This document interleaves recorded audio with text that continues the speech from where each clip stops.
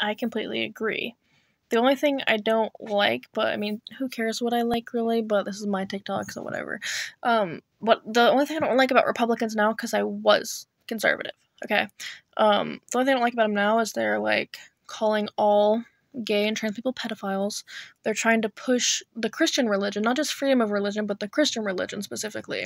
They want to take away abortion, and they're taking away rights. Like the Republicanish fucking whatever the fuck, the conservativeness that I remember was like freedom for all, less government involvement, less taxes, you keep the money you earn, hardworking blue collar bullshit.